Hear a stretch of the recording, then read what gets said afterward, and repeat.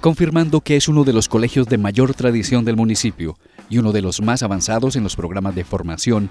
El Balbino García es la primera institución en apostarle al tema de la educación incluyente. En el colegio se está ofreciendo una alternativa, una posibilidad diferente para los niños y las niñas y jóvenes en condición de discapacidad o con talentos excepcionales.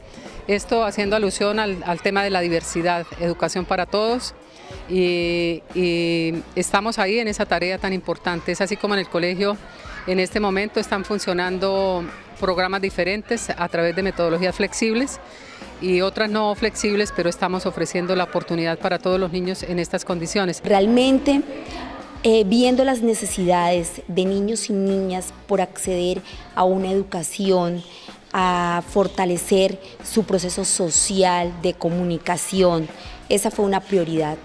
Dentro de los programas prioritarios en este campo figuran los de aceleración del aprendizaje y el grupo creativo juvenil, que les facilita su proceso a aquellos menores que necesitan nivelar y culminar sus estudios. Otro programa que tenemos es el de aceleración de aprendizaje, también para niños en extraedad, que no han terminado su básica primaria o no la han iniciado. También es un aula multigradual.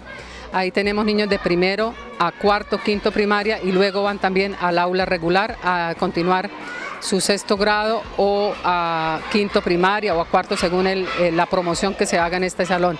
Para los menores en condición de discapacidad auditiva, que están culminando el ciclo de primaria, es importante continuar con el proceso sin interrupción. Por eso, la rectora del establecimiento, Gloria Consuelo Orduz, confirmó que se está buscando contar de manera permanente con un intérprete para los cursos de bachillerato. Esto requiere pues que tengamos intérprete de señas porque ellos ya van a bachillerato. Y en bachillerato cada área la da un profesor diferente, entonces necesitamos el intérprete de señas en el aula de clase.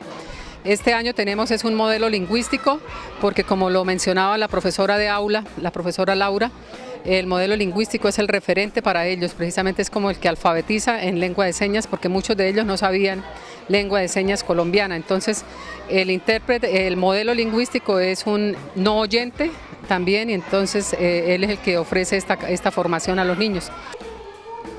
Trabajamos en señas el proceso lector y escritor, fortaleciendo el aprendizaje, la importancia de la necesidad del avance de la comunicación a un futuro. El colegio nos ha brindado un gran apoyo, la señora rectora, los padres de familia están muy contentos, orgullosos del avance y trabajo de los niños, del trabajo de la profesora Laura, del modelo lingüístico Brian. Están muy contentos hoy en este primer encuentro de inclusión Colegio Balbino García. Los padres de familia muy satisfechos. Vino la gestora social y nos habló de un gran apoyo para el aula, para el colegio y así fortalecer estos procesos, encaminarlos de mejor manera. Vale destacar que instituciones como el Balbino García de Piedecuesta son las que marcan la diferencia en educación a nivel regional y nacional.